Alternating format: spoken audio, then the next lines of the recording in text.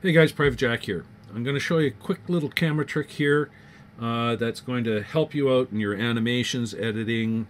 It involves the view camera, an empty, a constraint, and a lock. And basically, if I pick up this particular model right now and I grab it and I move it through space, the model moves through space. If I am animating and I want to be able to focus on the animation and the bone rotations and that kind of thing, if I try to animate through something like this where the model is moving through the world, it's really difficult because not only do I have to look at the rotation of the bone, but I have to look at the location of the land and all the rest of that good stuff. When animating, it would be a lot easier if we could actually focus on the bone, and as we move the model, the land moves and the model stays center screen. Well, this little trick I'm going to show you right now does exactly that. It's good for editing as well because it's going to involve being able to focus on a bone or on a vertex, or if you're weight painting on the bone that you're actually weight painting for, and we're able to bounce around between bones simply by changing a constraint. So with that, let's get into it. It's really simple, really quick. First off, I said it involves an empty. Before I go there, I'm using Blender 2.90. This particular trick works all the way back past Blender 2.79 because everything is pretty much all in the same place, okay, between the different variations of the program. So we're going to be using the property panel, we're going to be using the transform menu, and that is about it. So let's get on with it. I said it's going to use an empty, and empty spawn wherever the 3D cursor is. Okay, so currently my 3D cursor is here, the world origin. If you want to go back to the world origin, it doesn't matter where you put this empty, the constraints are going to move it to where it needs to be anyway. But if you want to get back to the world origin, Shift S and cursor to world origin for Blender 2.8 and 9, and is cursor to origin in 2.79. So cursor to world origin, I'm going to press Shift A, and it's the same for all versions, and I'm going to come over here, select an empty, and I'm going to create a sphere. Okay, there's my sphere. This is a little tiny guy, and what I want to do is I'm going to scale it up just a bit by pressing S and pulling back on the mouse. What I want this thing to do is that if it's encompassing something, it's going to be visible, so I know what I'm actually looking at. Okay, once that's done, I'm going to make sure I have the sphere selected, and I'm going to come over here to the properties panel. I'm going to come down here to the constraint, object constraint tab, and I'm going to click on add object constraint.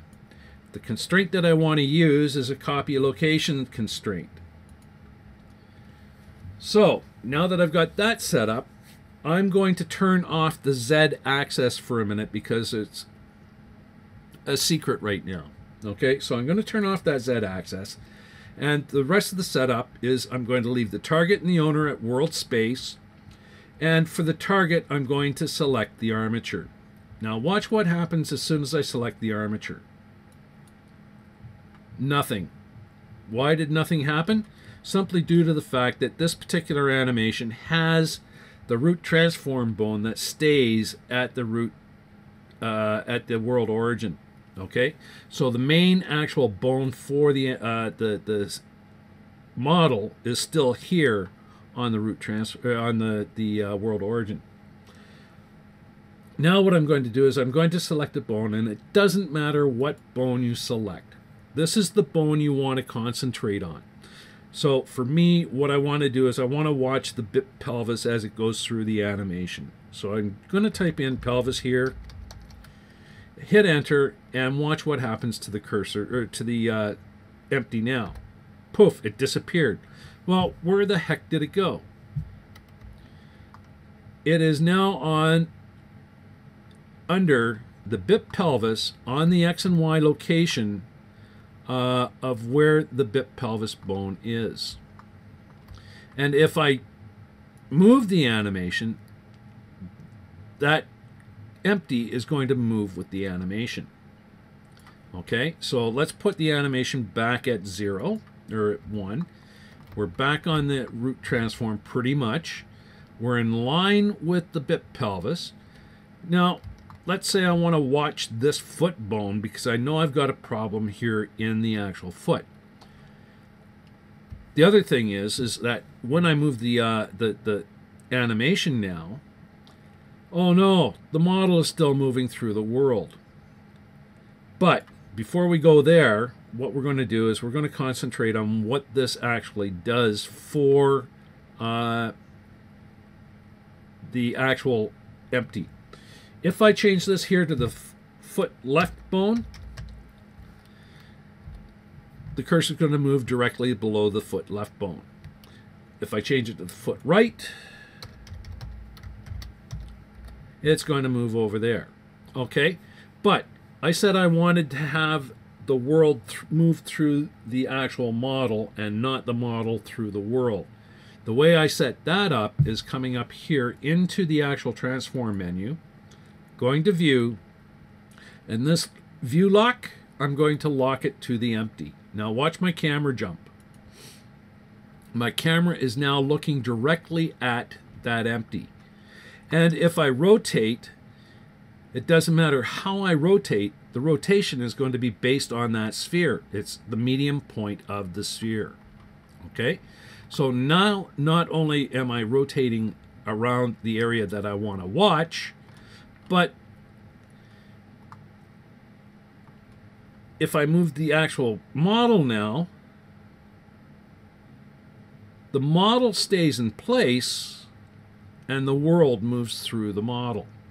Okay, the model stays centered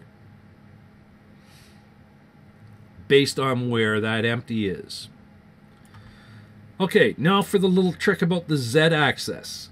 Over here, if I turn on that Z-axis constraint, that cursor, or that sphere, is going to move to the selected bone. Now I'm watching the actual bone itself. So as I walk through the animation, I can see how that deform is happening. If I'm in object mode and I pick up the actual model, grab, the world moves instead of the model, and basically I have everything that I want to watch. So let's put this constraint back. Oh, where did it go? Well, the constraint is on the empty, so you have to have the empty selected. We're going to go to the foot left because I got that problem in the toe bone. I'm going to paste through the actual animation. I got a bad deform here. I can go into weight paint mode and fix that up. And right there, I've got that bad bend in the toe. The toe's bent the wrong way. So now I can come in here, I can work on that toe bone and propagate the changes down through the chain of the animation. So that is how I actually get this thing to work. And if I want to watch the model move through the world, let's go back here to the start. All I have to do is turn off the constraint. And now my model moves through the world instead of the world moving through the model.